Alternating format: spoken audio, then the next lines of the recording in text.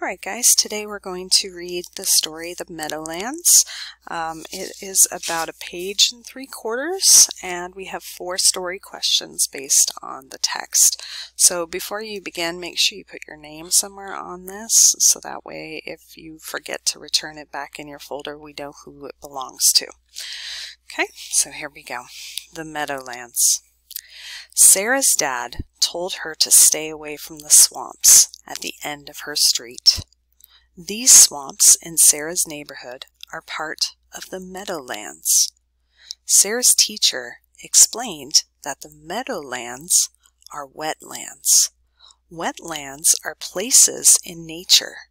They hold so much water that the ground there is almost always wet.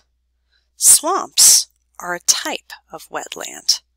Swamps have mostly trees and shrubs. Part of the Meadowlands are swamps. Sarah's teacher says that birds flying from Florida stop and rest in the Meadowlands. The Meadowlands once had a lot of garbage in them. They made the water in the wetlands very dirty, said Sarah's teacher. But most of the garbage has been taken away. So habitat for wild birds is recovering or becoming a healthy place again. It's becoming a better place for birds to rest. In the winter, the Meadowlands looked just like her dad said. They were filled with dead plants and trash. But in the spring, the plants turned green and flowers began to grow. Sarah had heard different things about the Meadowlands. Her dad had even told her to stay away from these wetlands. So she wasn't sure what they were really like. She was left wondering if there were actually beautiful wetlands with birds and flowers. But maybe they're actually filled with ugly swamps, she thought. Sarah wanted to find out what this place was really like. She took her dad's old boat by their house. She also took a paddle and an old life jacket. She threw them into the boat. She dragged the boat all the way to the swamp at the end of her street. As she stood by the edge of the swamp, Sarah began to realize these wetlands were big. They stretched to the north and the south. She could not see where they ended. Sarah was a little scared, but she didn't want to drag the boat back home. She put on her life jacket. She then pushed the boat into the water and jumped in. She found herself in a pond with water. The water was not deep. The area around the pond was muddy. She saw ducks and flowers. The splashes of Sarah's paddle scared a bluebird. It jumped into the air and flew away. This is all so beautiful, Sarah thought.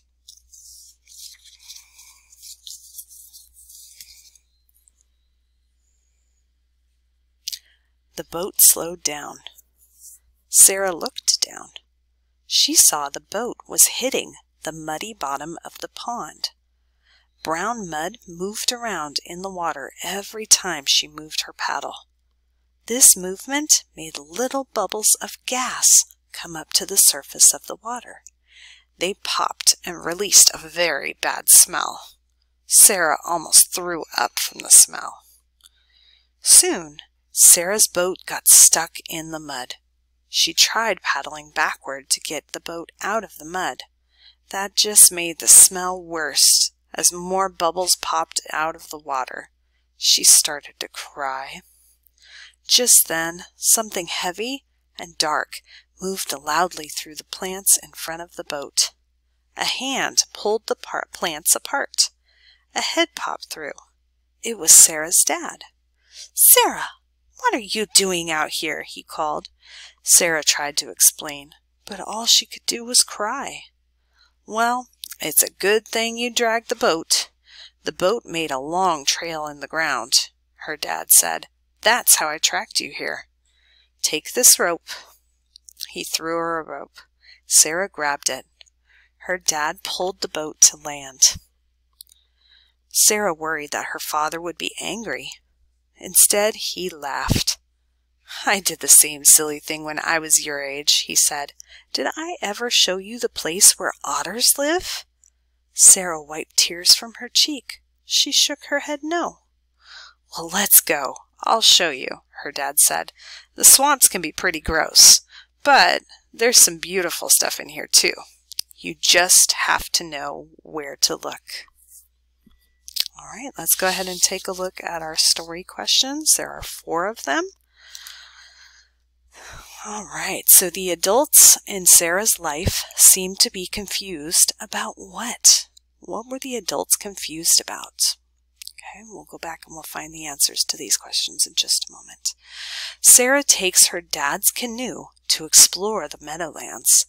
What motivates Sarah's actions? So in other words, why does she want to take the boat into the Meadowlands? Number 3, there are different, contrasting opinions about the Meadowlands. What evidence from the story best supports this statement? So in other words, there are different opinions. So contrasting means they're different, okay? So people have different opinions of the Meadowlands. Which evidence is going to best support that people think that the Meadowlands are a beautiful place to be and other people think it's a gross place to be? And then question number 4 is our last one. Based on the story, what can you conclude about the Meadowlands? So what conclusion do you come to about the Meadowlands? All right, so let's go back to question number 1. We have the adults in Sarah's life seemed confused about what? What were they confused about? Well, let's go back to the story and let's take a look at the very first little paragraph again.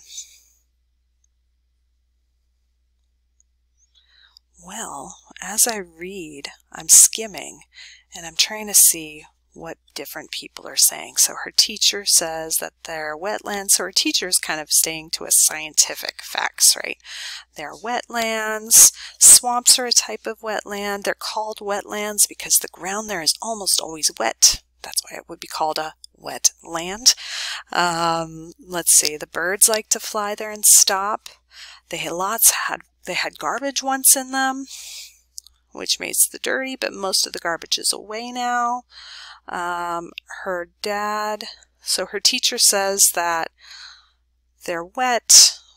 It's becoming a healthy place again, but it was dirty at one point. Now her dad says that in the winter, when they used to be, in the winter they were filled with dead plants and trash. In the spring, they're green, flowers are growing. So what do you think that the adults think? So what are they confused about? Are they confused about New York City? No, that's just silly, right? They don't talk about New York City at all.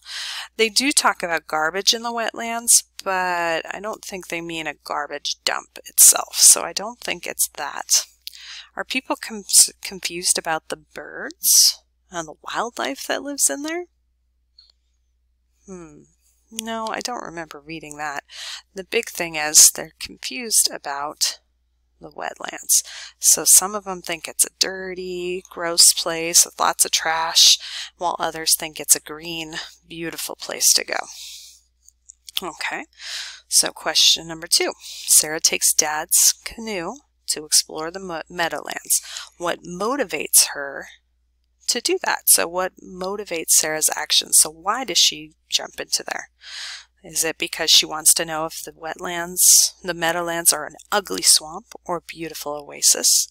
She wants to prove that her dad is wrong and the Meadowlands are dangerous. Does she want to study them for a class project? Or does she want to show her dad that she is brave and adventurous by exploring on her own? Well, I know it's not this. She doesn't need to prove anything to her dad. She didn't say anything about a research project for studying. So now I'm down to A or D. So take a second, think about it. Which one would you choose? Pause this video. All right, welcome back. Which one did you choose? Well, if you chose A, You are correct. She wanted to know if the Meadowlands are an ugly swamp or a beautiful oasis. So if I go back to, oops, excuse me, sorry about that. If I go back to the story, I can even see it right here. She wanted to find out what this area was really like. So she wants to know if it is beautiful or if it's ugly. Okay. There are different contrasting opinions about the Meadowlands.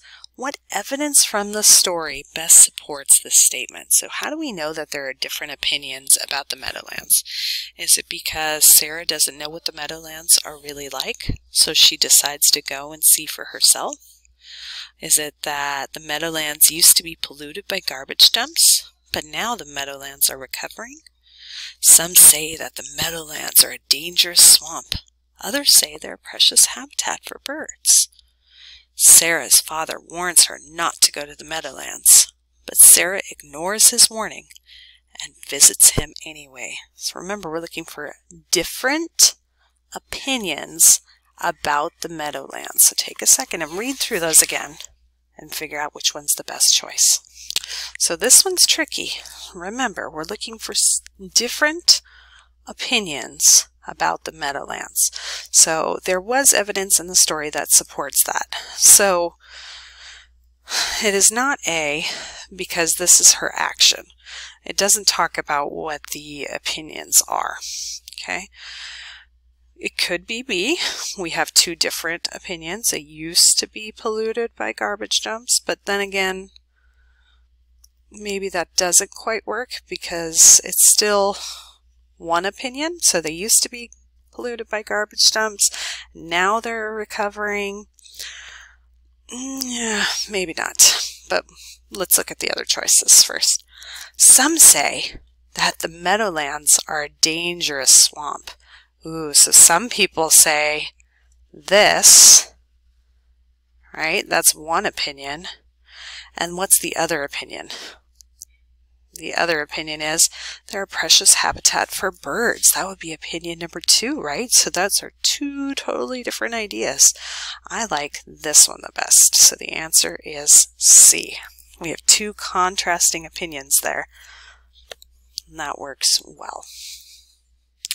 All right, and then our final question. Based on the story, what can you conclude about the Meadowlands? So what do you think the Meadowlands are? Are they dangerous and should be left alone? Can they be both beautiful and disgusting? Are they always a beautiful flowering oasis?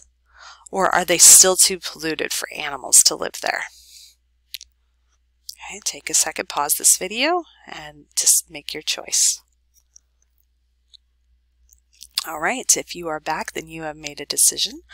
So it's not A, because remember, her dad is in the wetlands right now. He takes him out. He takes his daughter out there. So no. Ooh, they can be both beautiful and disgusting. That could be. That could be. I'm going to put a little exclamation mark behind that. It doesn't say that they're always beautiful. That word right there, always, that makes it a no, because they're not always beautiful. Sometimes they're a beautiful flowering oasis, but not all the time. And then right down here, this last one, they're still too polluted for animals to live there. Well, what about the otters at the end of the story? Right? So they live there. So that means it's not that, which means the answer was B. All right, so make sure your name is on this and that you turn this packet in on Monday. All right, watch the next video for proper nouns.